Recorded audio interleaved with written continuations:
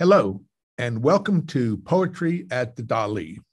I'm Hank Hine, the Dalí Museum Director, and it's my pleasure to welcome you to this program, now in its 7th year. Poetry at the Dalí is sponsored in part by the city of St. Petersburg, whose help we appreciate immensely.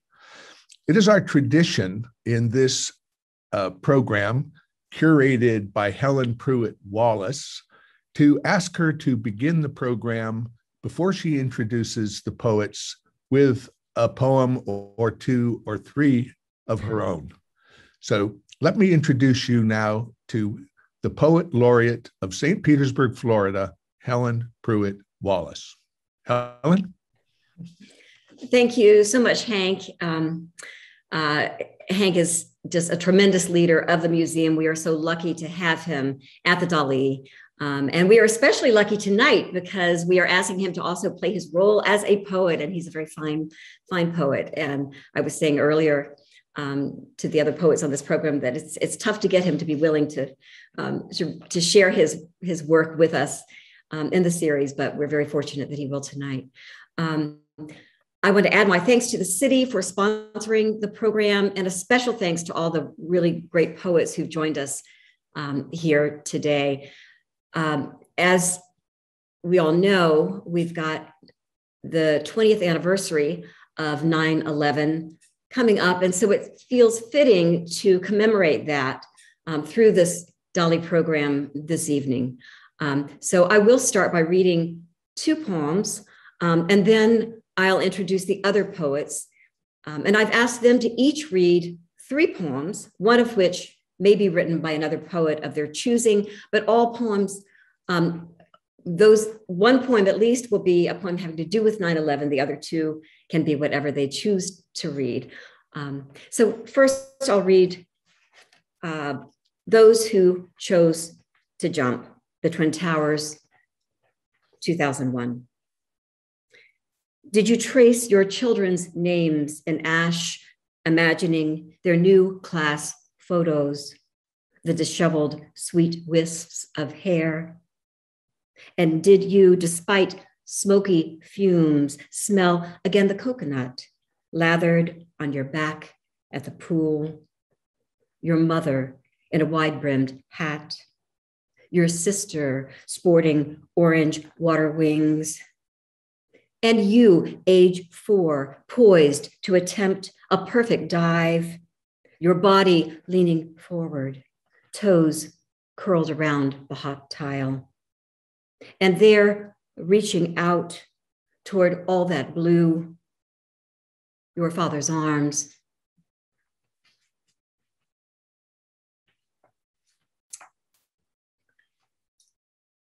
The next poem is after Auden's Musée des Beaux-Arts.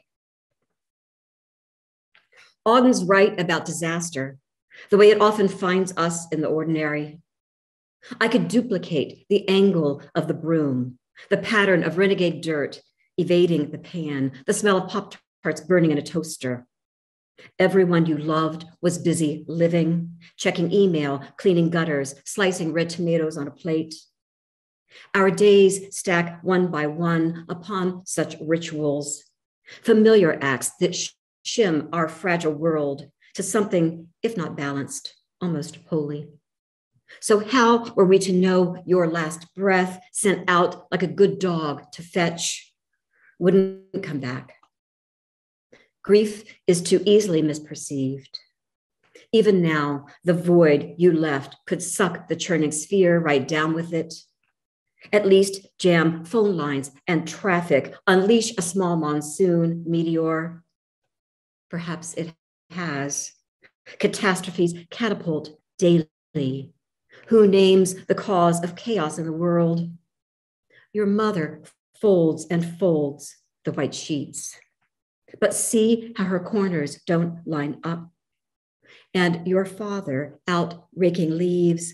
Notice his grip on the rake, how tightly he tries to hold on while the leaves keep falling. And over there, look, your black dog, crazed for a buried bone. I now have the pleasure to introduce Silvia Curbelo. Silvia was born in Matanzas, Cuba, and immigrated to the US with her family as a child. She's the author of 2 full-length wonderful poetry collections, Falling Landscape and The Secret History of Water, both available from Pleiades Press, and 2 chapbooks. Awards include poetry fellowships from the National Endowment for the Arts, the Florida Division of Cultural Affairs, the Cintas Foundation, and the Writer's Voice, as well as the Jessica Noble Maxwell Memorial Poetry Prize from American Poetry Review. Her poems have been published widely in literary journals and more than 36 anthologies, including Poems, Poets, and Poetry from Bedford St. Martin and the Norton Anthology of Latino Literature. And Silvia was editor for Organica, a magazine of arts and activism, for more than 20 years. She lives in Tampa. Welcome, Silvia. It's great to have you join us. Thank you. I want to thank Helen and Hank for putting together this very important program and for inviting me to be a part of it. It's truly an honor. And I'm also trying to wrap my head around the fact that it's been 20 years since this horrific event that changed the way we look at the world forever. So I'm going to open with a poem that I wrote for 9/11. I remember waking up very early the next morning and turning on the TV, as we all did in those days, and watching this incredible scene of the sun rising over the rubble of the buildings. And oddly, it was the most spectacular sunrise. I remember reading somewhere that the more pollution there is in the air, the light catches those particles and just creates this amazing colors. And so that was an irony that it was such a beautiful scene. And as I watched the sun rising over the broken pieces of buildings, I imagine ordinary New Yorkers waking up and making coffee and just kind of trying to go about their day, all the while knowing that nothing would ever be quite the same again. And so this poem is called Shine. The days seem strangely out of context, black and white as our hearts. We hated the smell of sunlight in the alleys, the ruined voices on TV. We couldn't read between the lines. We craved meaning and sleep, a hole swallowing a hole. Elsewhere there were trees, there were sidewalks and food. We had music and cigarettes and cars, the ownership of light and noise, loneliness, air. As if a boy had smashed open all the windows. As if the ashen sky meant rain and nothing more. At night, we saw dogs rooting in the shadows and men walking in the cold, their hands drifting out of warm pockets, reaching for what? Solace? A match? Imagine something shines in the dark and something moves towards that small brightness. Haven't you ever touched someone in just that way? So grief is a strange animal, whether it's collective grief, as in the case of 9/11, or a personal, private grief. You kind of have to remove yourself from the heart of the thing to understand what it is you're feeling. Usually it's just time and distance that helps you wrap your head around it. When I was in my mid-20s, my best friend's sister died unexpectedly. She was a year older than us, so we were all pretty close, and it was a truly shocking experience. I was living in Florida by then. I went back for the funeral to the small town in Iowa where I had lived when I was a teenager. It was a very small farming community right in the middle of the state. I have very vivid memories of the days before and after the funeral, but there's one memory that particularly got really burned into my brain. We'd just come back from the cemetery, and my friend's dad was sitting on the front porch taking off his shoes. very, very slowly, deliberately, almost in slow motion, just removing one shoe, dropping it on the floor, removing the second shoe. And to me, it was as if this ordinary act carried all the grief and all the pain and all the exhaustion of the world. And I never forgot it. So for the next 10 years or so, I wrote several poems that tried to capture what I thought he might be feeling in that moment. And I don't believe I ever succeeded. Not sure that anyone really can, but I think this poem came the closest, and it's called The Simple Geography of Leaving. A man stands on his front porch hoping the crops don't freeze. It's the last leg of a bad season.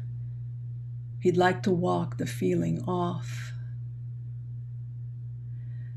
This is a story like the first wheel turning over. The house is dark.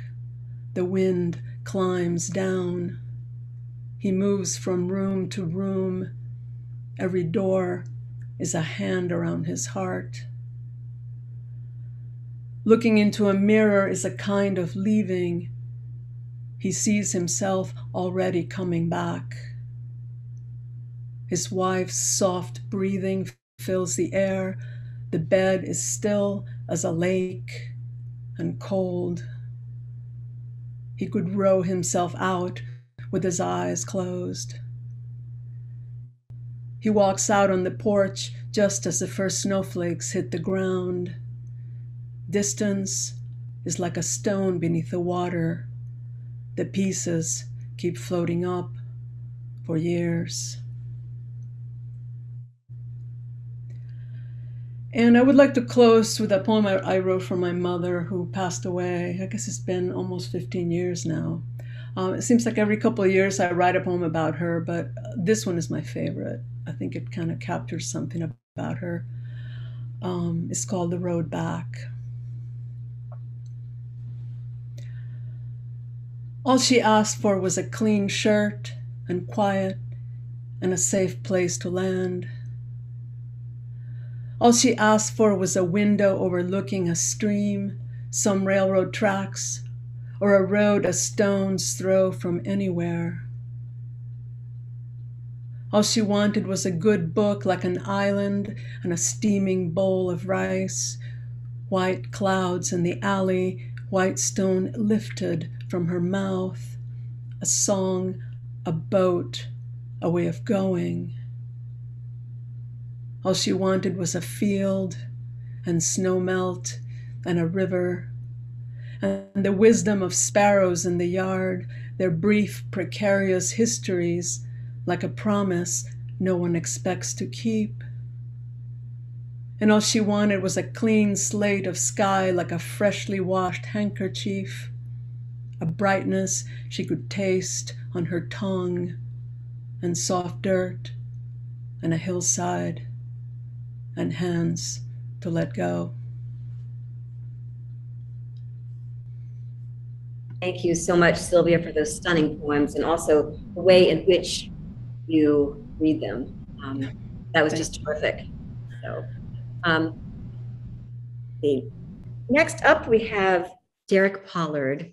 Derek is the editor of Till One Day the Sun Shall Shine More Brightly, the poetry and prose of Donald Ravel, University of Michigan Press. He's also the author of the poetry collection On the Verge of Something Bright and Good, published by Barrow Street Press, and co-author with Derek Henderson of the poetry collection Inconsequentia. He serves as the series editor for Poets on Poetry series, founded by Donald Hall and published by the University of Michigan Press. And you can learn more about Derek at his website, which is constellarcreative.com. Welcome, Derek. Thank you for being with us today. Thank you, Helen and Dr. Hine, for creating such a welcoming space for us to gather to celebrate the arts and to honor the ways in which they express and memorialize what's most meaningful in our lives. Thank you, too, to all of you who are joining us this evening, and to my fellow readers who are making such a strong and compelling case that poetry matters. If you'll permit me, I'd like to mute my camera because I'd like to give full range to the words and the images of these poems. It is, after all, the poems that matter. And it's the poems I'd like us to be able to focus on.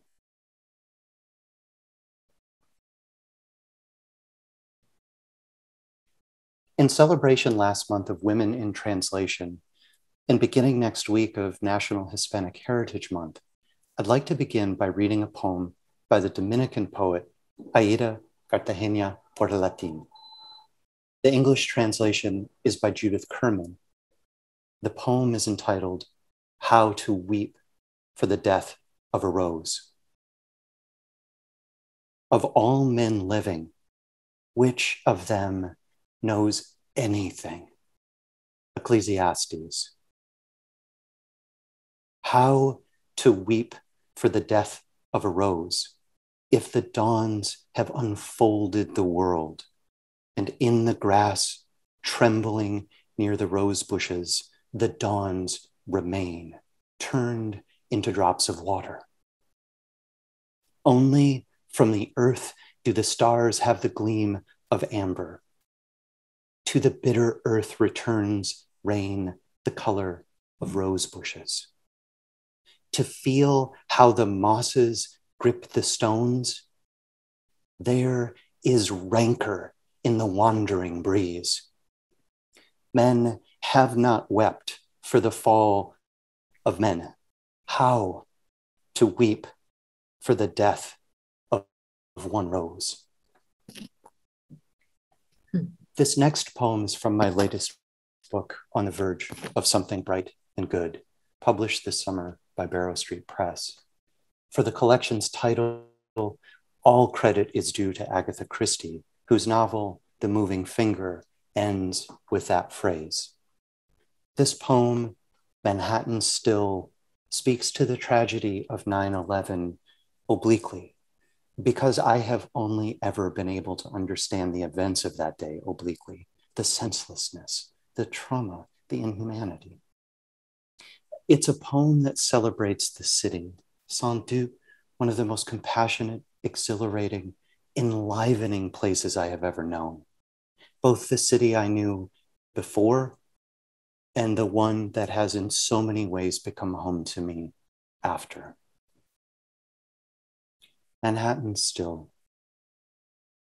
The way the trees are, and you sitting in that booth in the Emerald Inn, apart from the traffic and the kids, still in the middle of all that noise, the booth hard as sunlight and the light itself. I felt like swinging from my own heart. The way the streets tilted up, the buildings before the buildings were no longer there. How it was just then, you with that bottle in your hand, that glass of Viognier. And the buildings are still there, even though they're gone. This last poem, also from On the Verge, is dedicated to a poet who is always standing in long shadows. Perhaps that's why his work is as gorgeous and as deeply felt as it is. The poem is entitled, It's Spring, James Schuyler. The last of the snow surrenders the branches. Across the street, a group of kids in brightly colored t-shirts calls to us. They can't make out that we've already left. Cotton candy? 25 years ago, cotton candy might have been enough. Now cotton candy is simply another way of saying, you are wrong of heart. And this is who we are. And you, James Schuyler, do you believe it's spring? Do you love me? Thank you so very much. What a privilege and an honor to join such a stellar group of readers on such an important evening. Thank you. So thank you, Derek. That was a wonderful reading and so many powerful poems and beautiful images still to talk about grief. That's hard sometimes to pull off. I appreciate that very much. And next, I have the pleasure of introducing Ashley Jones. Ashley's Poet Laureate of the state of Alabama, and she holds an MFA in poetry from FIU, Florida International University. And she's the author of Magic City Gospel, Hub City Press, published in 2017, Dark Thing. And most importantly, her book just came out yesterday. Her latest book is Reparations Now, published again through Hub City Press. Congratulations. That's really terrific, Ashley. Her poetry has earned several awards, including the Rona Jaffe Foundation Writers Award, the Silver Medal in the Independent Publishers Book Awards, the Lena-Miles Wever Todd Prize for Poetry, a Leadership Fellowship from the Alabama State Council on the Arts, and the Lucille Clifton Poetry Prize. She was a finalist for the Ruth, Lily, Dorothy, Sargent, Rosenberg Fellowship in 2020, and her poems and essays appear or are forthcoming at CNN, Poetry, the Oxford American, Origins Journal, the Quarry by Split This Rock, Obsidian, and many, many others. She teaches creative writing at the Alabama School of Fine Arts and in the Low Residency MFA at Converse College. She also co-directs the PEN Birmingham, and she is the founding director of the Magic City Poetry Festival. She recently served as a guest editor for Poetry magazine. Welcome to you, Ashley. It's a pleasure and an honor to have you with us. Thank you so much, Helen. And thank you to all of my fellow readers and to those who are watching as well. I'm really excited to get to read as a part of this reading today at the Dalí Museum. I have loved Salvador Dalí's work for a very long time. It has thrilled and unsettled me for many, many years. So I'm very excited to read. I'd like to begin with a poem about 9/11. I was 11 years old when it happened, and I remember being at my middle school, watching on TV and not understanding really what happened at all, and also being horrified at the same time. This poem that I'm going to read is by Lucille Clifton, and it's called Tuesday, 9/11/01. Thunder and lightning, and our world is another place. No day will ever be the same. No blood untouched. They know this storm in other wares: Israel, Ireland, Palestine. But God has blessed America, we sing. And God has blessed America to learn that no one is exempt. The world is one. All fear is one. All life, all death, all one.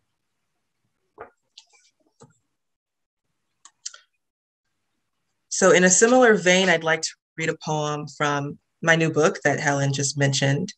And this poem speaks to the idea of us all being one in our country. Unfortunately, some people believe that the South, where I'm from, is the only place where racism and discrimination lives. It's everywhere. So this poem is called All Y'all Really from Alabama, and it begins with an epigraph from Dr. King. The straitjackets of race prejudice and discrimination do not wear only Southern labels.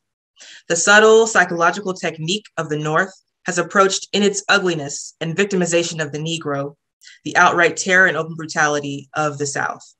Reverend Dr. Martin Luther King Jr., Why We Can't Wait.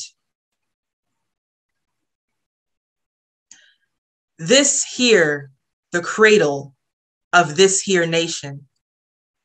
Everywhere you look, roots run right back south.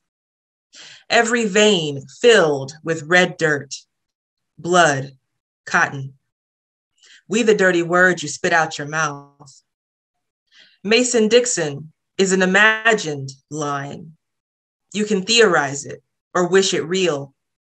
but it's the same old ghost, see-through, benign. All y'all from Alabama. We the wheel turning cotton to make the nation move. We the scapegoat in a land built from death. No longitude or latitude disproves the truth of founding fathers' sacred oath. We hold these truths like dark snuff in our jaw. Black oppression's not happenstance, it's law. And for those keeping score, that was a sonnet. No, don't know if y'all heard the rhyme, but there was rhyme in there. The last poem that I'll read has to do with personal grief. And interestingly, I wrote this poem before the big horrible thing happened in my life. I lost my dad in April of this year, which has been earth-shattering and terrible and confusing in every way. But before he passed away, I had, turned 30, and I know that's not the oldest a person can be, but I had never been 30 before, so I felt very, new. And I started to contemplate, my own existence, and I started to think very seriously about the fact that my parents may not exist forever. And I'm so close to my family that this was a horrifying thought for me. And this thought manifested while I was on a plane on tour with my second book. And I just missed my family so much that I started to watch the security camera footage on my phone, because I have the app connected to my parents' security camera, which maybe is creepy, but that's how close we are. So I just watched all of the footage and thought, oh my gosh, my family. And so this poem, which is in the Huzzle form, talks about that thought process, and it imagines my parents in heaven. Of course, now that's where my dad is. So it's just very interesting how poems seem to know our lives before we know them. This is called Home Security. 2,300 miles away from home, and I'm watching the tiny camera attached to the back of my parents' house. Brother dragging the black trash bin to the curb. Sisters hum to the back door with her key and bag in hand. The breaths of our quiet house. I've been thinking lately about time, how it will come for me and my family. We'll steal these bones, the flesh that guards like a house. I've been thinking about getting older, the way it seems like some years pass quick as a snap. My life between two fingers, my body an aging house, the cracks and creaks down the halls. How did I become so old that I can start to see the end of this horizon? My mind a house full of impending pain, imminent pain. My father's face a tomb of tears at his mother's grave. My mother's sighs to the Greensboro house, now emptied of my grandmother's body. The way a headstone smiles, come now. Did you think you'd really live forever? On the home security camera, my house looks indestructible. The cars unmoving, as if everyone has come home to stay. Looking at them walk in and out of the house, my parents and my siblings look something like strangers. How the camera's numb eye can't capture memory, just pixels and pigments. It can't keep my house from becoming a pile of wood and shingled crumb. Can't keep those living in it from dissolving into darkness, dirt, the big house I imagine as heaven. Maybe then my angel parents wave me home from their golden porch. They say, Ashley, we've been waiting. Come on in the house. Thank you. Oh, that was wonderful. That was terrific, Ashley. I love your line. Our poems seem to know our lives before we know them. That's so provocative and I think very true in some ways. So thank you for that. And in our Q&A, we will be talking about that cross section between public and private grief and how we negotiate that as poets. So thank you for that reading. Hunt Hawkins. Hunt Hawkins is Professor Emeritus at the University of South Florida. He's the winner of the Agnes Lynch Sterrett Prize which is a big deal. And he's published a book of poems, The Domestic Life, with the University of Pittsburgh Press.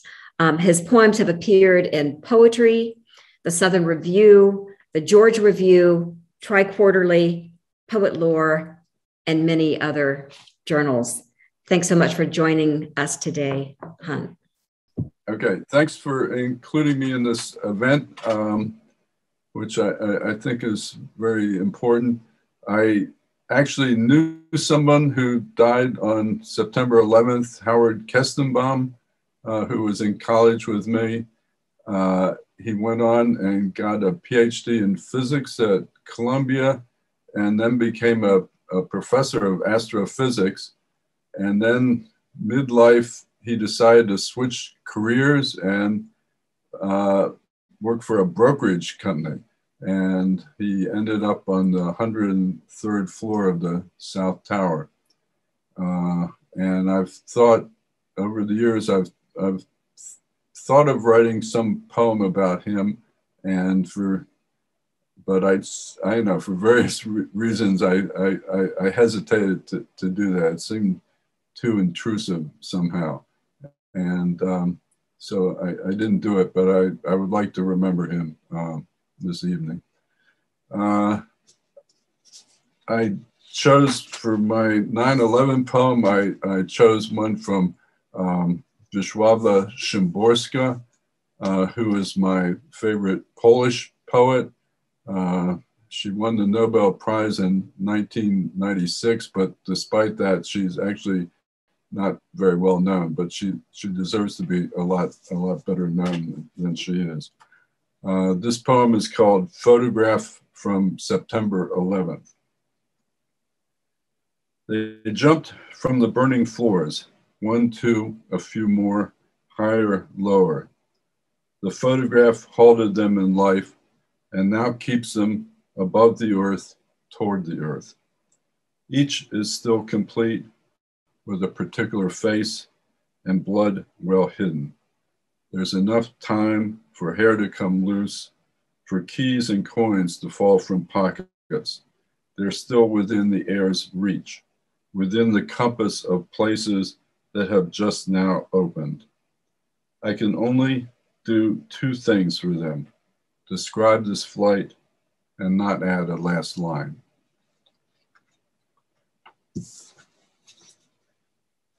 And now I will read 2 of my own poems. And recently I've been writing a series of poems about historical events. I've been trying to think about all the problems and complications of recording and remembering events. And Szymborska's poem points to just one of the many complications, which is, what does it mean to end a recording of an event? And these turned out to be very difficult to write. I'd be happy to talk about that later if you want. So the first one I'll read is Daniel whipped at the market, St. Augustine, 1849. What makes memory? Tourists on trolleys are told only about Ripley's 2-headed cow, the fountain of youth, Flagler's hotels, and the old open pavilion on the plaza where fish and flowers were sold. The Ladies' Memorial Auxiliary in 1872 placed on the plaza an obelisk, keeping alive the names of their fallen, all 46, chiseled in stone, yielding slowly to the elements, now cut in half and removed inland. 42 years before Jamestown, Admiral Pedro Menendez de Avillas arrived to found America's first city, bringing Africans to cut wood, grow food, build a fort of seashells, and dump slaughtered French soldiers in the bay. Young Ralph Waldo Emerson, tubercular, came south to cure his cough and saw 4 children sold and bought without their mother. Much later, 39 lashes etched Daniel's jellied flesh, the escaped property of Antonio Burke. That's all we know.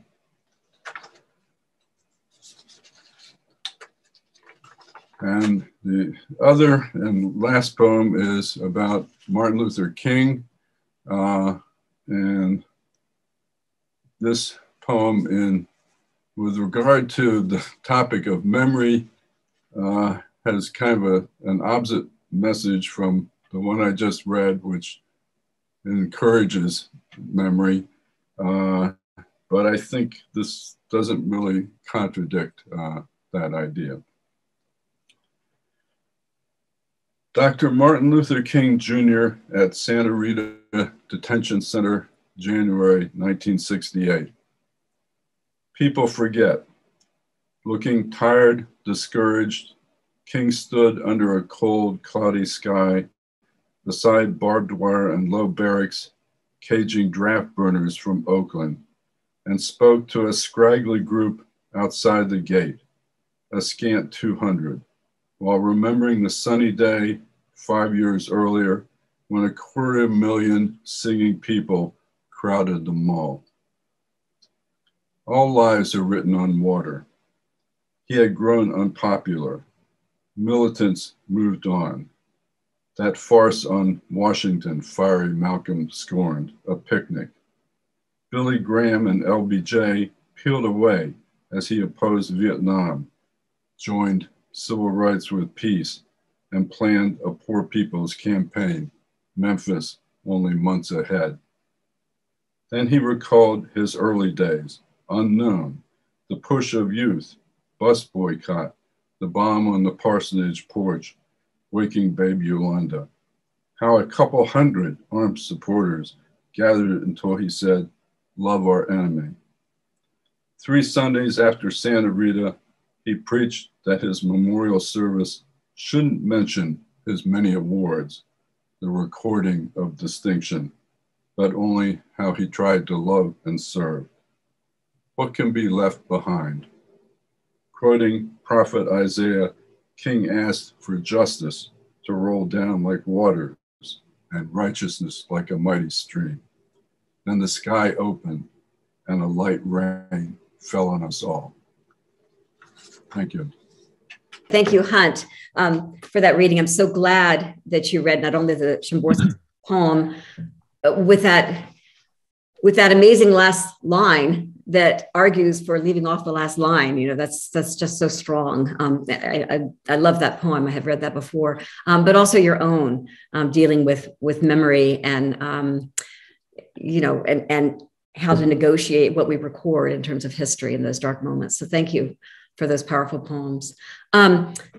Lastly, we have Dr. Hank Hine. Hank, thank you so much for joining us. I know you all know Hank as the director of the Dalí Museum, for which we are extremely lucky to have him in that role. He's also an educator and a writer. And specifically as a writer, he is a very fine poet. He's way too modest. He's written several beautiful books. And Hank, thank you so much for joining us today, not only as the director of the museum, but in this situation, most importantly, as a poet. Thank you. I'm honored to be in this company. And Helen, thank you again for your steadfastness in curating this marvelous program. It's been a boon to all of us at the museum and to our community and to the community of those who are nourished by the thought of poetry, by the form of poetry, by the spirit of the communication that flows from poetry. So I think we've heard a number of epigraphs, and hearing them, I decided to pull out one of my favorite by the warrior soldier poet Callimachus. Stranger, know that I who rest here was once a priestess of Demeter, and priestess too of Kabiri, and later also of Cybele, that this old woman, now dust in earth, helped many through the pains of birth, and bore 2 sons in whose arms I closed my eyes. Farewell, pass by.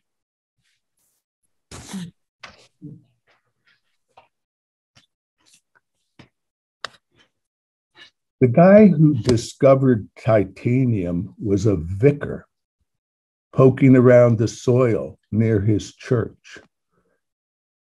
That much trammeled grounds still held something wonderful and unknown, though the psalms had been sung and the beds along the stone walkways planted with roses for centuries. Look, he said, a skin of this will enable God's machines to fly faster and harder to the targets of his wrath. And in the distant scream of the ordnance, the children heard, Sanctus, Sanctus, Sanctus.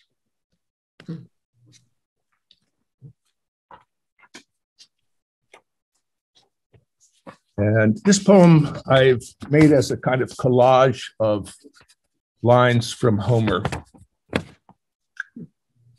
And it's called Pitiless Bronze. The tongue of man is a twisty thing. There are plenty of words there of every kind. The range of words is wide and their variance. Fate is the same for the man who holds back, the same if he fights hard. We are all held in a single honor, the brave with the weaklings. That gall of anger that swarms like smoke inside a man's heart and becomes a thing sweeter to him by far than the dripping of honey.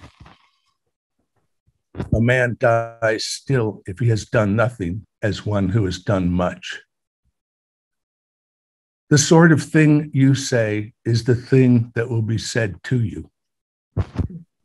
For I detest the doorways of death, and I detest that man who, and the gateways, and the long, smooth-planed, close-jointed gate timbers, a useless weight on the good land. Not the thought of my brothers, who in their numbers and valor shall drop in the dust under the hands of men who hate them. We who have the same name, the same spirit, and who fell thunderously, and his armor clattered upon him, and his hair, lovely as the graces, was splattered with blood. Those braided locks caught wasp-wise in gold and silver. Supposing you and I, escaping this battle, would be able to live on forever, ageless, immortal, as some slip of an olive tree, strong growing, that a man raises in a lonely place and drenches it with generous water so that it blossoms with beauty, and the blasts of winds from all quarters tremble it and bursts into pale blossoming. But then a wind, suddenly in great tempest descending upon it, wrenches it out of its stand and lays it at length on the ground, such as men are now. Since among all creatures that breathe on earth and crawl on it, there is not anywhere a thing more dismal than man is. Nothing is won for me now that my heart has gone through its afflictions. You are hard, you gods, and destructive. Make bright the air and give sight back to our eyes.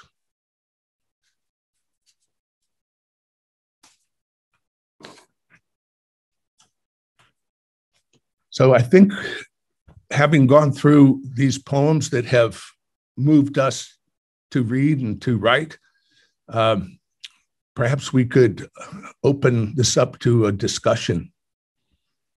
One of the things I'm made mindful of in our program is, among all the weight and burden of the pandemic, our ability to let Helen reach out broadly into a community of poets not bound by geography has been such a blessing. And it's wonderful to be with these other poets and to hear us convening on a single theme. I wanted to see if I could direct one question to start us out, Silvia, where you talk about the beauty in which of the dusty sunrise, in which the ruin, in a sense, becomes a kind of lens. And is that what we're all dealing with? The kind of a new lens to see our worlds through this as a response to this horrific event? Okay, yeah, that is one way to look at it. I found it, incredibly ironic that here in the midst of all this destruction, there is beauty. So there is always that element in our lives.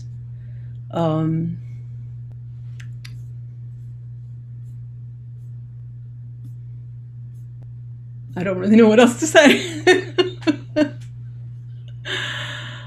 I wanted to take us back to the epigraph again. We're all writing about error of person to person, historical error, error of humankind, and but we're all forced to look at that error through the lens of the destruction those errors have caused, right? So in a sense, we never can see things quite the same way after there's this kind of ruinous event. If I could, Dr. Hine, that's such a poignant question.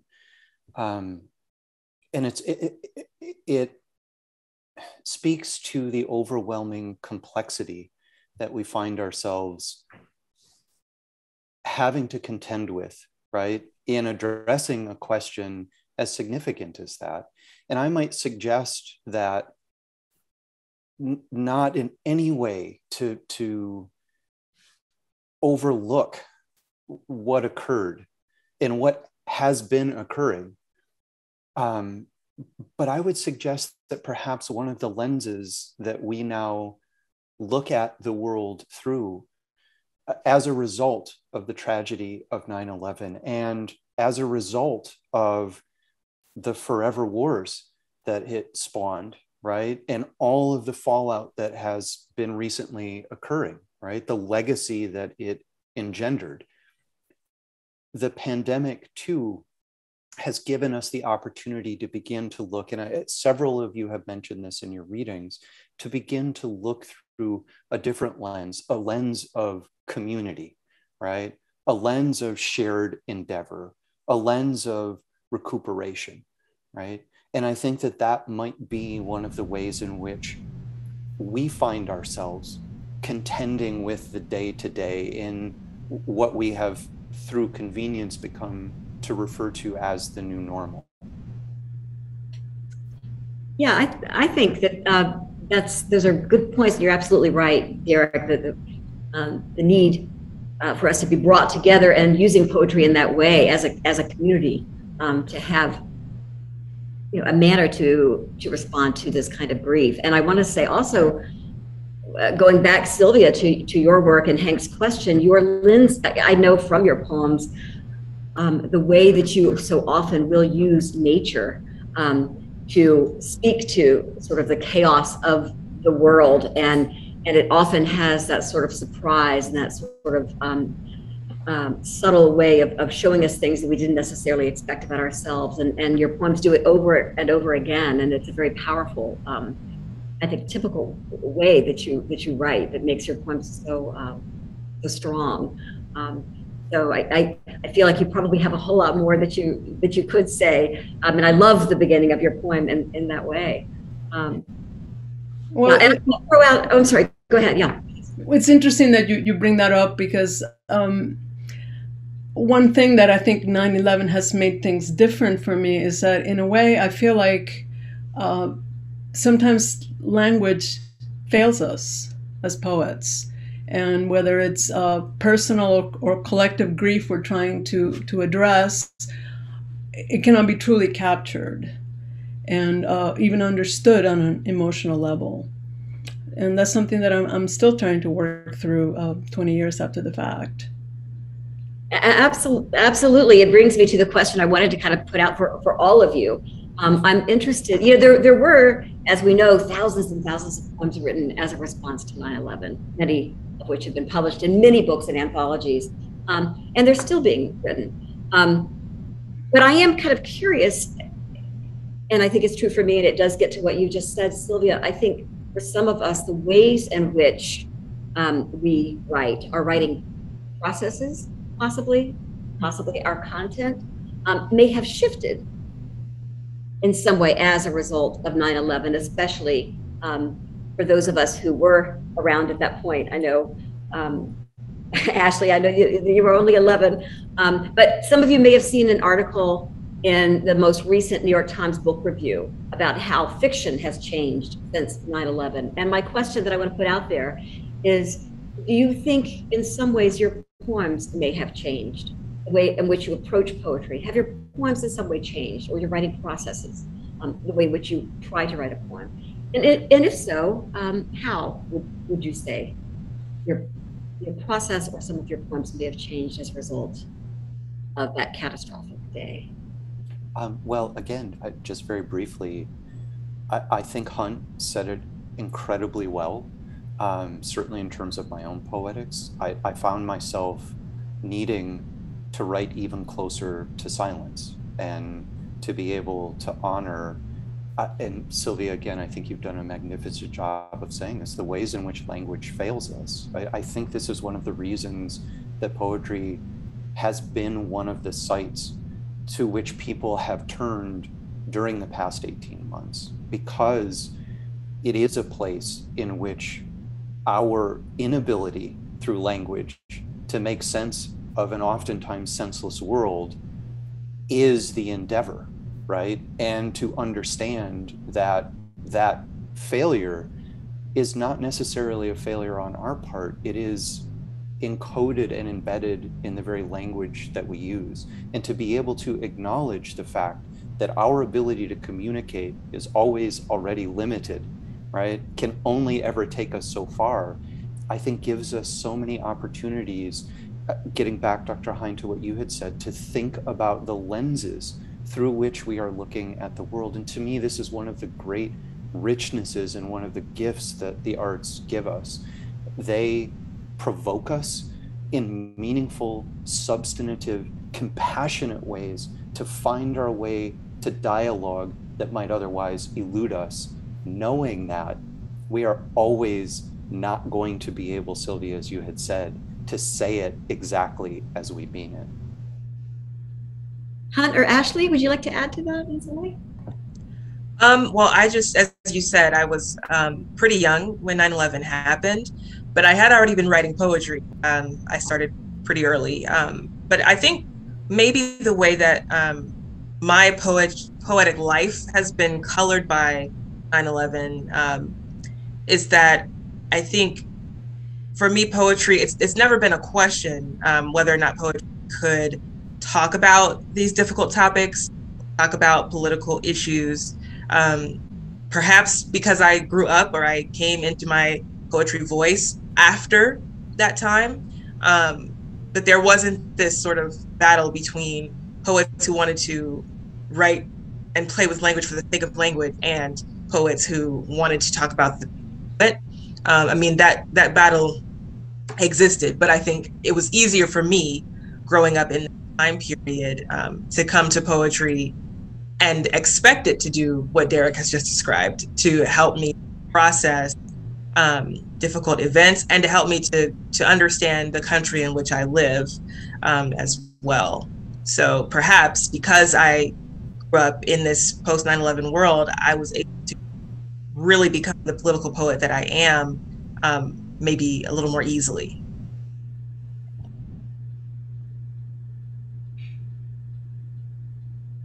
Hunter, Hank, any thoughts? Well, I'm too old to have changed the way I approach things. I think that we have before us a question, though, about, and it's a question of poetry as well as a question of living, and that is, do we begin with the particular, or do we begin with the general? And the poem that Derek read about the inability to approach the death of a rose because we don't know how to really approach responsibly the death of our fellows. Asks us, it states that it'll be very difficult to work to the general from the particular because the general is looming there as an immense failure. And the poem that Ashley read as well, which is that in a sense, she's saying, that poet is saying, there isn't a 9/11. There's a little tiny 9/11, which is part of this immense history of wrongdoing, violence, and egregious behavior. So where do you start? And I always felt that 9/11 would recalibrate us a little bit. I thought, after 9/11, there are not going to be any more gratuitous movies about military heroes, Rambo and things like that. People are going to be chastened and understand that life is precious and that violence is not a joke. Guess what?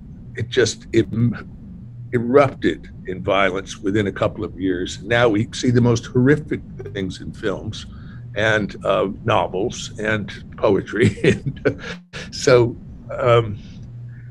I think that what we should be as human beings is chastened by prejudice, by suffering, by violence, by every form of misery, whether man-induced or by the gods, and to try to be as delicate and as particular in our perceptions and dealings with one another as possible.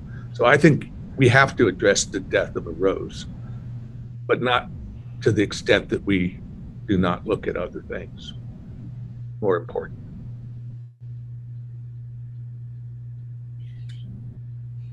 I would say for myself, when I did try to write the 9/11 poem, I went through a pretty long time of not being able to write certainly a poem about 9/11, but really any poetry for a while after that event. So I did feel something deep. It almost felt like really my only written response could be a period. It was just that shattering for me. And I do think it certainly gave me more feelings of uncertainty and dread and and all of that, which if I were to look at my poems, I think maybe I just want to believe this, that I feel like with my writing I am less likely to write with as strong a certainty as I did when I was younger, because nothing about the world seemed certain anymore for me after 9/11. So I think earlier in my more optimistic days, I would have a tendency sometimes to fall into that. And my very good graduate professor, Hawkins, used to sometimes remind me of that. Because of course, if you write with certainty, you tend to be too didactic, and it's something you want to avoid.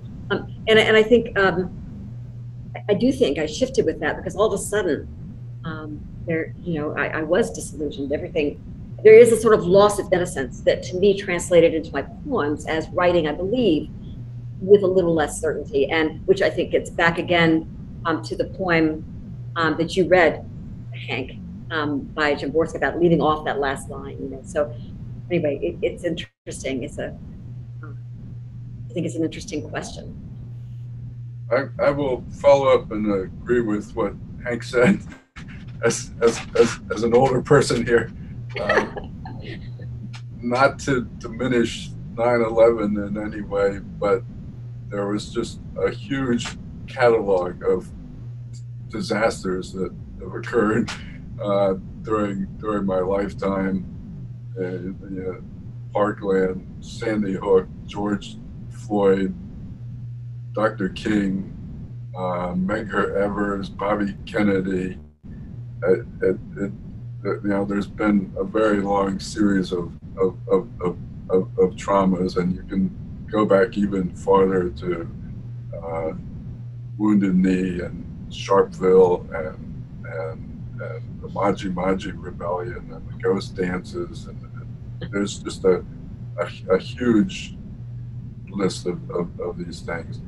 And then as a poet, if you're trying to deal with it, I think you need to understand, try to understand all these events as best you can, to think of whether humanity is just hopelessly broken or whether there's possibilities of hope. I think you should try to memorialize things, although you can go too far with memorialization. Santiago said those who forget history are condemned to repeat it. But if you look at Northern Ireland and the Orangemen marking every year, celebrating the Battle of the Boyne in 1690, people who remember history are also condemned to repeat it. So you've got to try to sort through that. What impressed me so much about Dr. King, which I hadn't really known until I started researching that poem, was that he said that personally he wasn't interested in people remembering him. And his drum major, Sargent, said that, and that what's important is just to try to do some good in the world and not try to be remembered. So simultaneously you need to remember things, but also not necessarily try to make yourself the center of memory. Derek, I noticed in the background you have a service flag. Do you mind telling us about that? Yeah, my grandfather was a Navy Seabee in World War II. He lived to be 99 years old, passed away a couple of years ago. He is in rest at the VA Center in St. Petersburg, Bay Pines. Oh. And in fact, it is a very meaningful segue to me to connecting with my own personal history with the Dalí. And I know, Ashley, you and I have talked about this, and you have written so courageously in your introductions to the issues of Poetry magazine that you have been able to give us and bring together for us. Family is just profoundly important. And I think that this speaks to so many points that each of you have raised. I first found my way to the Dalí before it was moved into its new building, which is absolutely extraordinary. I cannot say how much that building inspires me every time that I'm in it. And I want to thank you for providing not just the community of Central Florida and the Gulf Coast, but the entire world with a leading museum and organization. I had the great good fortune to attend the Van Gogh exhibit recently. It was my first event outside of the home since the pandemic in public. And I was in tears throughout. I attended with my younger sister who lives in Tarpon Springs. And it was one of the most transformative experiences that I've had as a lifelong museum goer. My first experience at the Dalí was with my paternal grandmother, who accompanied me, had such a profound curiosity. As my grandfather sat in the car, my grandmother accompanied me into the museum, and we wended our way through what I thought was going to be an exhibition space that was going to challenge her profoundly. She had such an extraordinary time. And in fact, she bought from the gift shop a coffee mug that I just this morning had my tea out of. But yes, I just, again, speaking to the personal and the public, speaking to grief and loss, one of the things I think we have to acknowledge is that, and I just so appreciate this. I mean, the emphasis that we place upon not only compassion, but humility. And I know we say it all the time, right? It's the poems that matter, right? I just think it's increasingly important that we give credence to that and abide it, because this is one of the spaces in which, for me, dialogue is still possible regardless of who you are, where you come from, what your background is, what your ideology is. The arts promote the types of conversations that quite often people are not comfortable having in other contexts. And to be able to connect that with life going on, right? Which it does, right? And Ashley, I think the poem in your preface to the poem about family and loss was so deeply resonant to me, because as you see, my grandfather and my grandmother are still very much with me, even though they are gone. And I think that that's one of those places in which poetry and the arts sustains us, continues to inspire us, and continues to create the space for the types of conversations that are going to change the world. So I think it's really important that we acknowledge Auden's claim, right? Poetry makes nothing happen, but we make sure that we understand the full context, right? And we actually read past, right? Because that's just part of that line, right? There's more to it. And it has to do with poetry engendering a sense of moving forward. Thank you so much for that question, by the way. I really appreciate it. And Derek, just to elaborate on that very moving point about what poetry can do, I think that poetry, in a sense, plays the same role as in Ashley's poem, the parents saying, "Come on in," and in Helen's poem, the father's waiting arms for he who jumps. We hope it is so. I'm glad that you brought up Auden, because I think one of the most published poems after 9/11 was W.H. Auden's poem, September 1, 1939, which was written, of course, about World War II and the invasion of Germany. And it is a powerful poem, but that poem was reprinted all over in so many newspapers and magazines because it seemed to speak to the horrific situation of 9/11. And but interestingly enough, and this does kind of lead into another question that I wanted to put out there, at some point, Auden disavowed that poem. And I think he was frustrated that it was so wildly popular. And he, I may not have the exact line down, and correct me if anybody knows it, but I think that the line that he had the most trouble with was his line, something like, "We love or we die." And he actually tried to change that to "We love and we die," but people would have none of that, and insisted on keeping it the same. But his feeling was, it wasn't honest, that wasn't true, because of course, even if we love, we do still die, you know. But my question is, if we choose, or when we choose, to address grief in our work, whether it's a personal grief, whether it's a grief because of racism, or the many things that we've talked about here this evening, in addition to if it's a grief of the magnitude of 9/11, how do we do that as poets? One, without seeming didactic or using too many cliches. What do we use? How do we try to avoid that? Or two, how do we avoid allowing our images to almost exploit the victim? Putting it out there for kind of human consumption, if you will. So can we talk a little bit about that? How, if we choose and when we choose to write about grief, whether private or public, are there ways that you think of in your own poems that you try to potentially guard against those things? Cliche, or again, making the victim worth consumerized through imagery. Thoughts on that?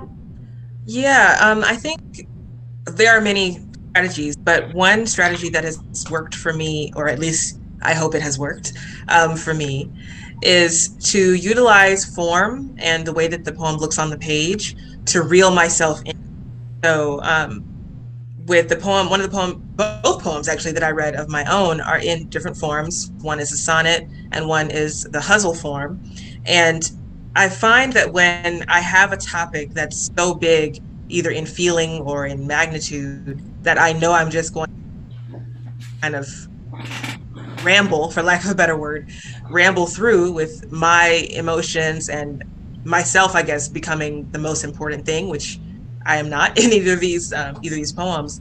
I try to utilize a form that will make me kind of not trap myself, but say with the sonnet, I know that I only have 14. I have to really choose what I say.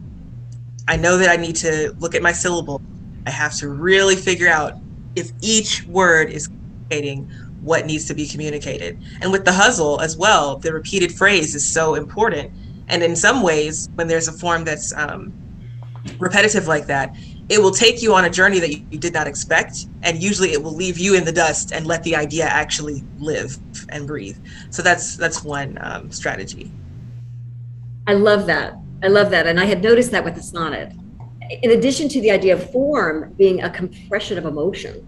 So if there is something like grief that you're dealing with, that compression alone can give power to your words and power to the poem. I'm so glad you mentioned that. You're absolutely right. Anybody else?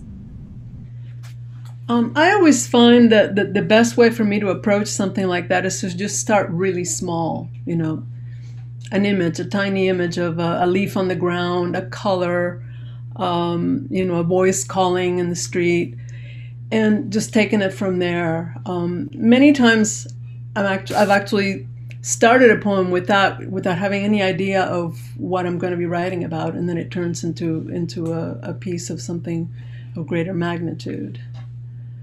But that's what I find to be the easiest for me. Well, and that really resonates with me, honoring the smallness of those individual moments. And Dr. Hine, this gets back to one of the points that you were making, right? That is the place in which these poems begin to speak for themselves without, Helen, as you were suggesting, appropriating or commodifying grief and loss. And Silvia, that to me is such an incredibly significant move that you're making in your writing, honoring the smallness of each of those moments and letting that lead you, as opposed to trying to impose the order, the structure, the direction. It's listening that deeply and that closely so that the events begin to propel the poem. And Ashley, as you had suggested, that really is the point at which the poem begins to write itself, and we simply become a sort of witness to that process, right? And I think that again, those wind up being the poems that we gravitate toward, because I feel as though that is an intangible and something that is extremely difficult, if not nigh on impossible, to convey. That sense of purpose, particularly if it is the poem's purpose that is driving you, becomes evident, right? And as a reader, those are the poems I think that over and again we gravitate toward, because they're honoring, they're listening, and that's what's propelling them forward, as opposed to, Helen, you had mentioned this, a sort of imposition of order, right? Or a sense of commanding the poem, commanding the language. If we start to get out of language's way, it's astonishing what winds up happening, right? To us as readers, to us as writers as well. Any other thoughts or questions that we want to put out there about this topic, about writing grief, public grief, private grief? Going back to one for a moment, the rest of the line is poetry makes nothing happening it is a way of happening a mouth, and the topic of the poem is the death of William Butler Yeats, and William Yeats's Earth received an honored guest. William Yeats is laid to rest. So it's a poem that is a poem about grief and remembering things. The question you raised, Helen, is one that I've wrestled with a lot of trying to talk about other people and who can speak for whom and what right you have to do that. And I mentioned I somehow I felt uncomfortable trying to write about Howard Kestenbaum dying on 9/11 because I just didn't feel that I had enough knowledge and connection and to do a good job with it. But I have written about. I wrote about Dr. King. I knew Eduardo Mondlane, who was the head of Frelimo and was killed by the Portuguese secret police in Dar es Salaam when I was there. And I don't know. You have to believe that literature has some power of understanding and some power of imagination, so that you can kind of project yourself into the situation of other people. But you have to do it with a certain modesty and not really think that you can, that you have the last word about things. Exactly. So that's my small bit of wisdom on that topic. Right. Yeah, and I think Auden talked about how what poetry does is it does make us more human. It does bring us together, allows us to feel more human collectively together, and I think that's absolutely true, with all of its limitations and all of its possibilities, that human connection.